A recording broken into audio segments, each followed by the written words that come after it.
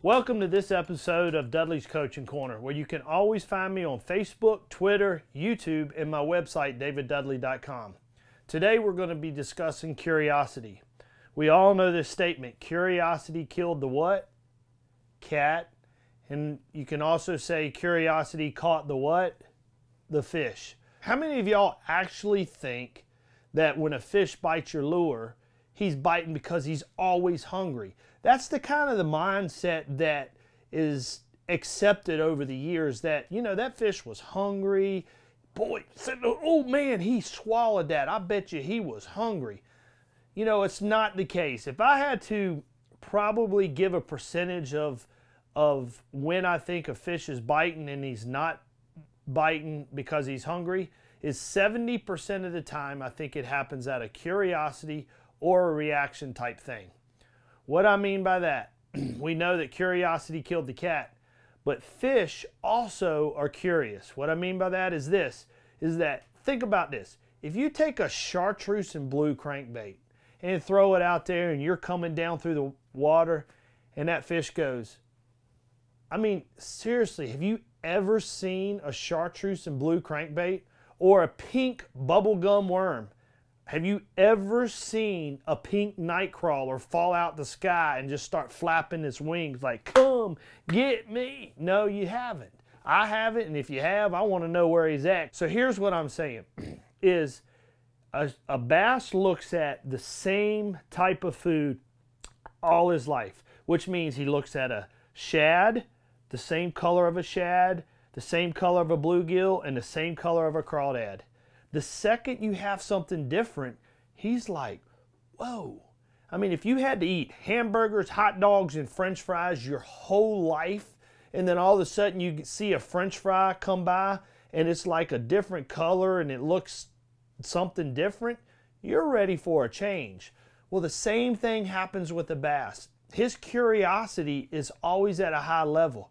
I mean, think about this. How many times have you taken something that looks pretty much dumb and stupid and threw it out there? He goes like this. If I want to look at something and I want to say, hey, you know, what is this? I'm going to go, huh, it's soft, it's rough. I don't know what that is. What just happened? I got caught. I literally just got caught. But the thing is, I have hands.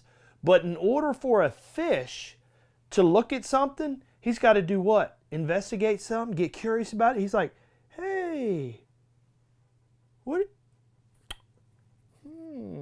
It's soft. And about that time, we're like, I got you. Now, was he biting that out of hunger? Was he biting that out of, because that's what I want to eat? No. He was literally going down on that saying, huh, I'm ready for a change. This cheeseburger has gotten old. I want something else to eat. Think about this. What does a beaver style bait look like in the water, or a creature bait? How many of y'all have ever seen something? So this is what I'm telling you. Curiosity and reaction strikes are the two most important keys to catching lots of fish. Reaction strikes are this. If I was to take an object, say for instance this. If I was to take an object and I'm sitting here in a stand and I go, what did I just do? I reacted. I didn't want it hitting me. You know, I'm sat down on one place, I'm anchored in, and all of a sudden, but look at this. I have hands. I just stopped it with my hands. If a bass is reacting to something, or he wants to get out of the way of something, or intimidate something, buck up and say, you better quit coming in my turf, what is he going to do? In order for him to carry this away, he can only carry it in one spot. That's his mouth. He can't grab it and go swimming off with like he's got hands. Come on, get real. So think about this. Curiosity and reaction strikes are going to increase your catch ratio probably 100% if you learn how to make them get curious or react to your bait. Another thing you want to think about on reaction bite is this. If you got a stump and he's sitting by that stump, you've heard us say, throw back at that stump 4 or 5 times and then all of a sudden he hit it. Well, think about this. What if you came by that stump and he was like, whew, you better Don't come through here again. And all of a sudden you come by that stump again and he's like, hey, stay away. And he's getting mad. He's not hungry. He just ate probably 10 shad.